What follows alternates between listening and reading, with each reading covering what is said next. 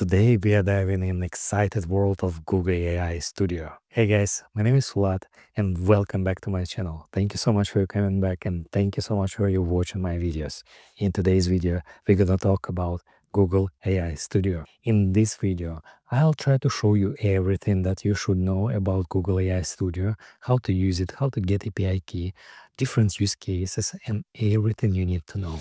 I recommend you watch this video till the end because it's really useful. It gives you a lot of possibilities how to utilize Google's AI. If you're ready, then let's get started. First thing first, let's understand what Google AI Studio is. It is a web-based tool provided by Google that lets you interact with Google large language models. It's designed to be user-friendly, that allow you to quickly prototype and test AI applications without needing extensive coding knowledge. Think of it as a sandbox where you can experiment with the prompts, fine-tune models, and see your ideas come to life. In this tutorial, I'm going to show you the main functionality of Google AI Studio. Like I mentioned earlier, it is a free tool, so all you need is create Google account and then open aistudio.google.com. Once you log in, you will see this simple interface. Simple but really powerful. The main functions are located at the left menu. Let's explore them one by one. The first one, create prompt.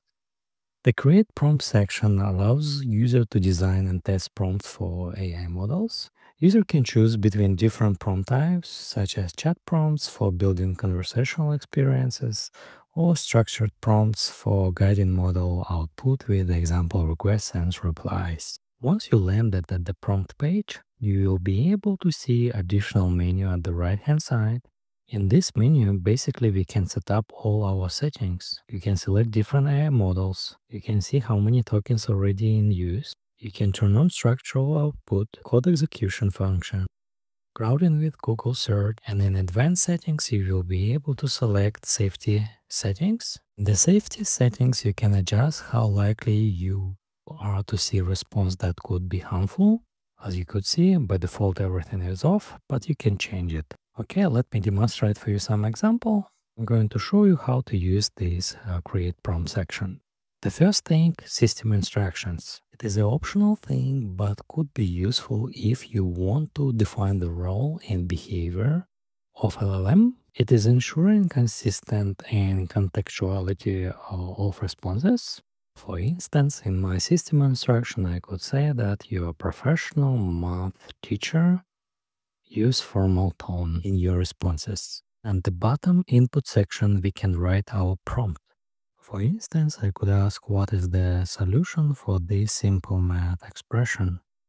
And here we go, this is the response. As you could see, the response in structural format, it's a JSON because I turn on the toggle. Let's turn off the toggle and rerun the prompt again and see the response. To do that, you can use this rerun button. And as you could see, now it is in the simple text format. And seems the response is correct. There will be some situation where the LLM couldn't find the answer. For instance, if it is a difficult math problem, for this case we can turn on the toggle code execution, and then LLM could use programming language to execute that function and get the correct response. As you could see in my simple example, it's a Python code that LLM write and then execute. And as you could see, the response is correct. It is a simple example, but I hope it gives you understanding what for we need to use this toggle. There's another thing in the right menu that I want you to know about. It's called grounding with Google search. For instance, let's ask LLM about what is the latest version of iPhone. As you may know, it's my favorite question, because it could tell us how up-to-date is the data that LLM trained on. And as you could see, the answer is wrong. And to fix that, we need to turn on the toggle grounding with Google search. Let's run the prompt. And now you can see the answer is correct. As March 2025, the latest of iPhone is 16 Pro. This is really useful function in case if you want to combine your LLM with the latest data that's available on the internet.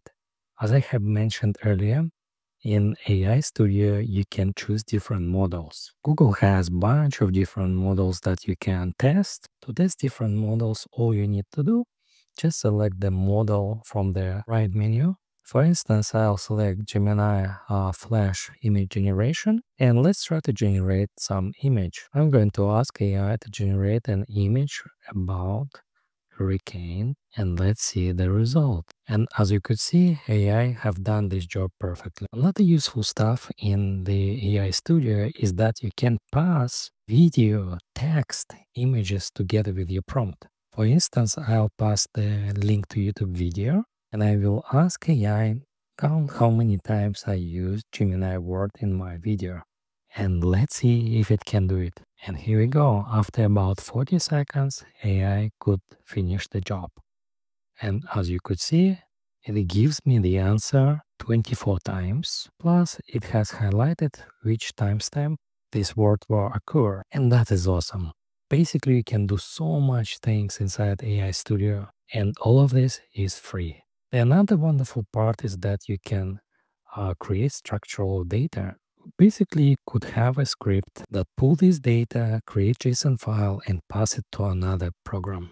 So useful and so powerful. And what's also amazing, you can copy the example of the code that AI Studio provides. As you could see, this is an example of Python code. It's also available for other languages.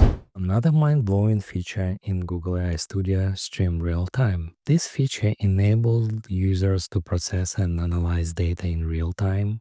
It could understand immediately what you show for it, and it will give you an immediate response. I've created a dedicated video about this feature. I recommend you to watch it because it's really useful. You can grant access to Gemini to your camera, your screen, your microphone, and it will be able to understand what you show to it, what is on your screen, and what are you talking about. If you want to see it in action, please watch my other video. The next useful section is starter apps. It is really cool that we can use AI Studio. But what if you want to build some application? And starter app section could be really useful. It provides pre-built application templates that serve a foundation block for developing AI-powered solutions. In the list, there are 3 applications that you can clone from GitHub and kickstart your next project.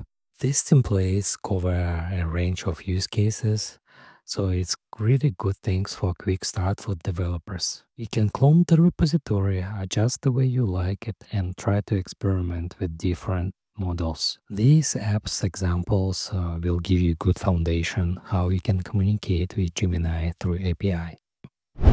Fine-tune a model.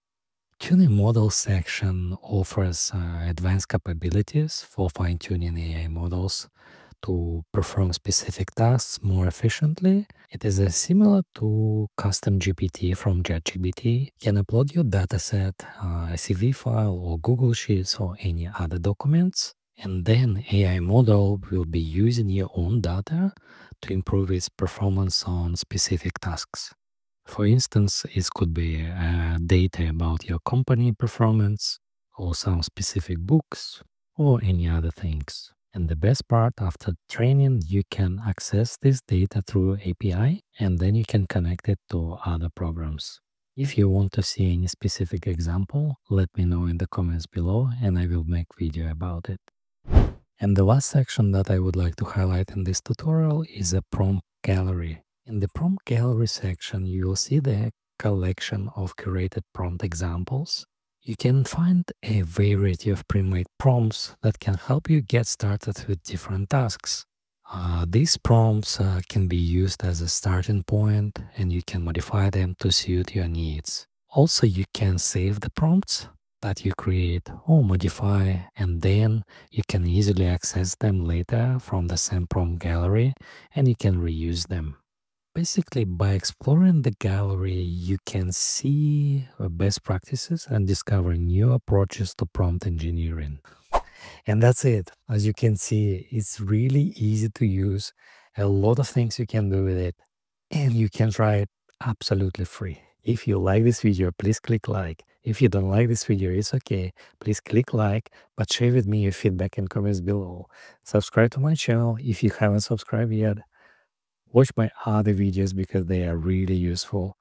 And I hope to see you in my next videos. Bye.